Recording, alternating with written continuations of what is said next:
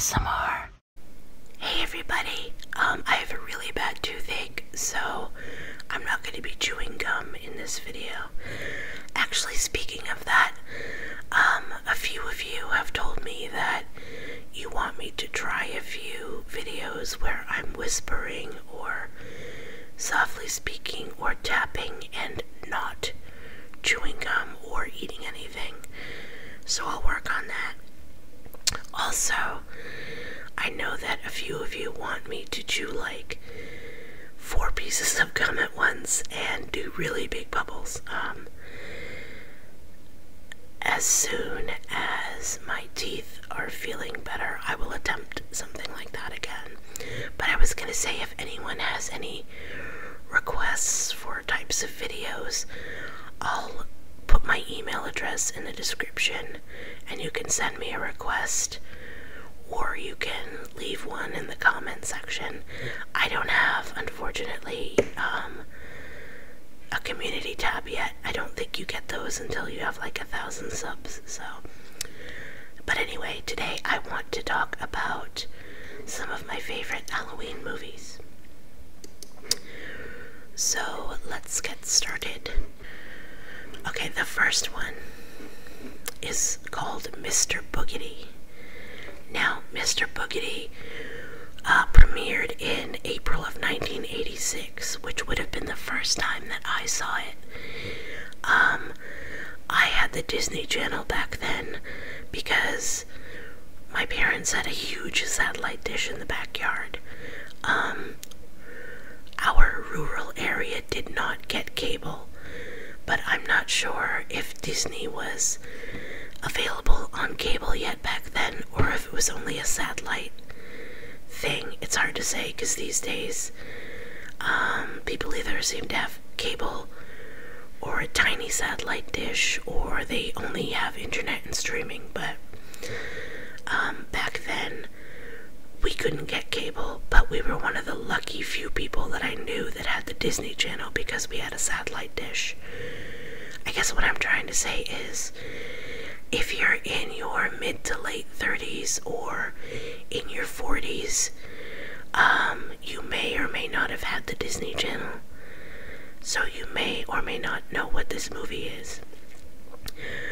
Mr. Boogedy was basically a movie about a family whose father was a novelty salesman, which means that he sold things like fake vomit and those googly-eyed glasses where the eyeballs would pop out on springs, and like, you know, magic tricks, anything that could be like a practical joke.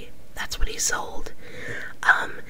He moved his family into a New England town and into a very old house. It kind of reminds me of like I think the name of the town was actually Lucifer Falls or something cheesy like that, but it kind of gives off like a Salem, Massachusetts type vibe, which makes sense because weird things start happening in the house, like glowing lights and, you know, things moving and stuff like that. And at first, you know, the little boys see things first, I believe, and at first everyone blames it on the dad because he loves playing practical jokes, but eventually they realize there are actual people, Puritans, basically like pilgrims, or like the people, if you've ever watched a documentary or a movie on the Salem witch trials, like those type of people are haunting their house. And 2 of the beings that are haunting their house are innocent, nice, Puritan people. But one of the beings, Mr. Boogedy, is evil, and he basically looks like an even more messed up Freddy Krueger that glows green. And I don't know, I need to watch the movie again, because as a kid I had seen Nightmare on Elm Street and Friday the 13th and Poltergeist, and for some reason there was something about this movie, like the low budget, creepy ghost stuff, like really creeped me out big time, and it always scared me, so I don't know for sure if it would still have that effect or not, but I'm interested to see. This movie had in the cast, I'm not sure how to pronounce it, Richard Mazer, I'm not sure. He was, I believe, wasn't he the father? I think he was the father in License to Drive, and he was the uncle in the My Girl movies. Mimi Kennedy, she is on that TV show, was it Mom, I think. I think Benji Gregory, let me check, I'm pretty sure he's that little boy from Alf.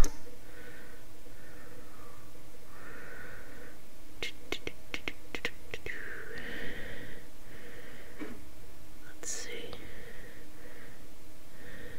Yep, he was the little boy in Alf.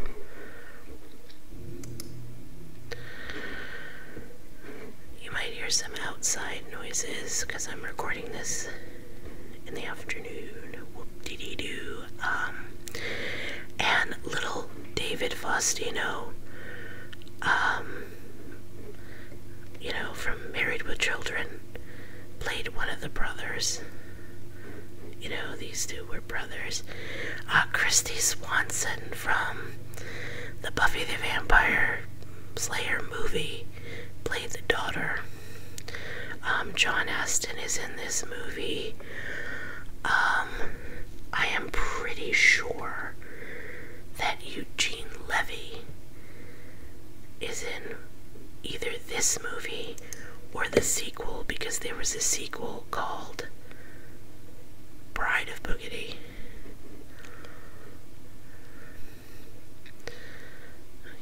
Okay, it might have been Bride of Boogedy. Anyway, it doesn't really matter. Moving on. Now, I should say that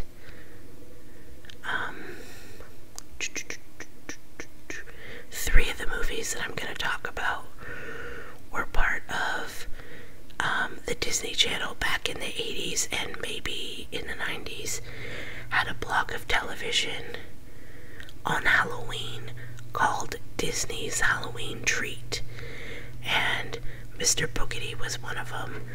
This was another one, the Halloween that almost wasn't. This was a movie about Dracula,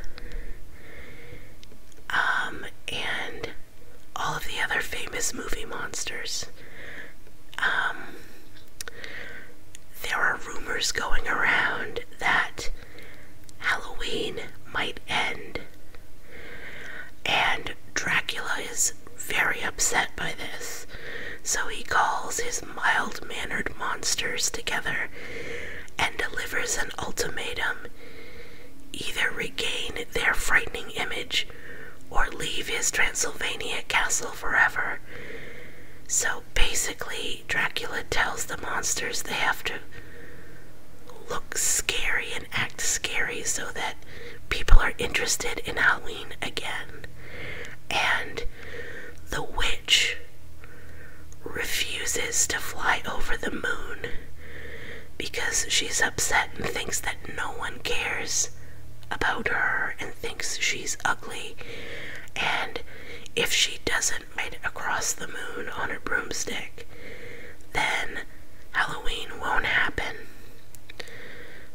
And this movie, Judd Hirsch from Taxi and Independence Day and some other movies and TV shows plays Dracula. And Henry Gibson, who's the voice of Wilbur in in Charlotte's Web plays Igor. And John Shuck, I'm not sure I'm pronouncing this right. It's funny, he plays the Frankenstein monster. And he also, I'm pretty sure, played Herman Munster in the 80s revival of The Munsters. And as you know, if you're familiar with the Munsters, Herman Munster is the Frankenstein monster. There's some other famous people in here, but I don't want to click too much on them because it tends to get stuck when I'm recording on the screen. Yeah, I really liked this movie. You can find it on YouTube, I'm pretty sure. I don't want to give away what happens, but it's a cute little movie. I forgot to click the third one. That was part of Disney's Halloween treat. Now this movie, it was first a book, and it was made into a TV series. And then it was made into another TV, they rebooted the TV series. They probably will reboot the movie, but this is my favorite, hands down, Halloween movie right here. The Worst Witch, which came out in 1986. I'm a huge fan of the movie, I'm a huge fan of the TV show, The Facts of Life. And Charlotte Rae, who played Mrs. Garrett on Different Strokes and The Facts of Life, was in this movie, playing a dual role. She played herself and her cousin, I believe, who are both witches. And I believe she filmed this movie after she left The Facts of Life. Now this movie reminds me of Harry Potter. Veruza Balk, who people are familiar with as playing a witch in The Craft, actually played a witch in The Worst Witch first. She played Mildred Hubble, who is kind of more like, oh, what is this? Why am I losing it now? Oh, she's more of a Neville Longbottom than a Harry Potter, because she's so clumsy and she messes up a lot. But Mildred is one of the young girls at a prestigious witch academy. She can't seem to do anything right and is picked on by classmates and teachers. The headmistress of the school, Miss Hardbroom, seems to be like making it her mission to make sure that Mildred fails. I really like this movie. Tim Curry plays the Grand Wizard, and he was like totally fabulous in this movie, like he is in everything else he does. One of my favorite scenes from the movie is when Tim Curry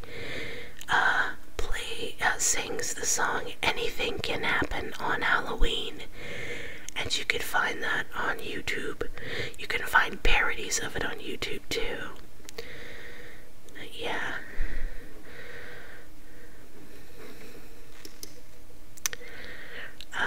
So yeah, this played as part of Disney's Halloween treat. I think you can get it, you can watch it on YouTube, or at least you used to be able to, and you can probably get it on DVD, but it does not play on TV anymore, I don't think. Maybe it'll be on Disney streaming. I know that Mr. Boogedy is supposed to be. Unfortunately, that doesn't come out till after Halloween. But here's Charlotte Rae playing one of the witches.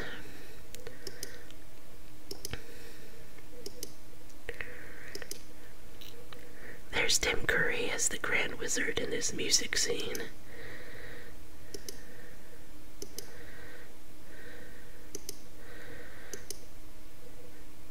And this right here is a woman who teaches them their flying lessons on their brooms. There's the headmistress, Miss Hardbroom, who has it out for Mildred.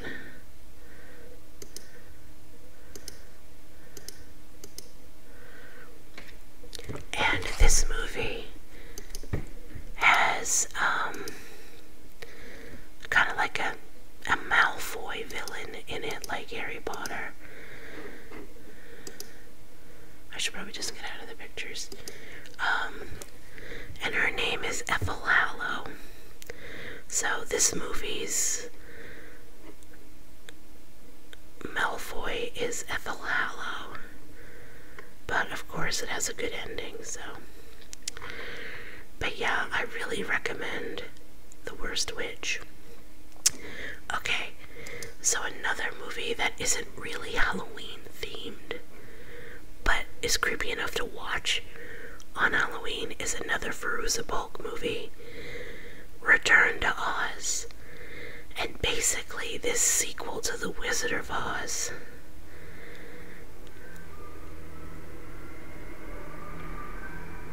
Sorry about that. Shows that when Dorothy came back and she couldn't stop talking about Oz, she was sent to a psychiatric hospital where her brain was being experimented on, or was going to be experimented on, because they thought that she was having like a breakdown.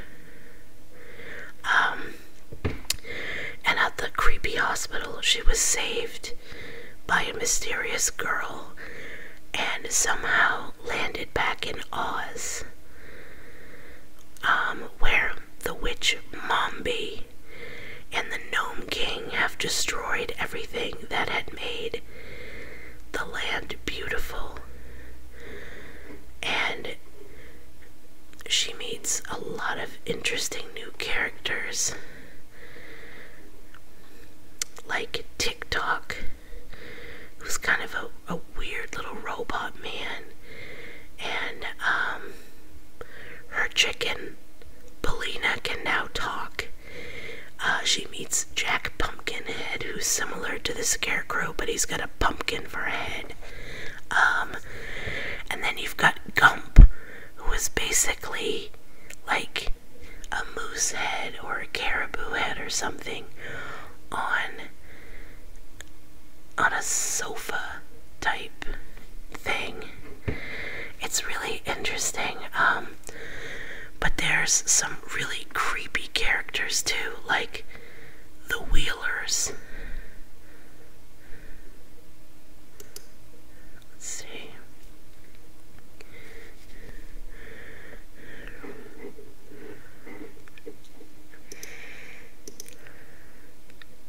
This is one of the Wheelers, and this is TikTok.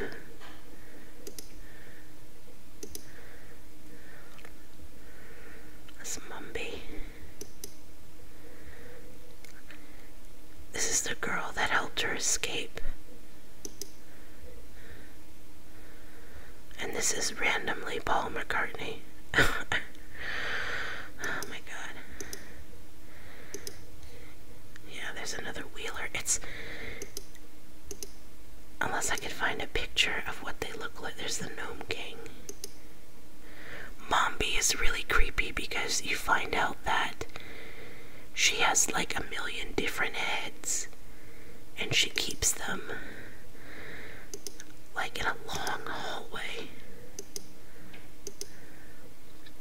There's the Gump. Yeah, that's gonna be like a moose.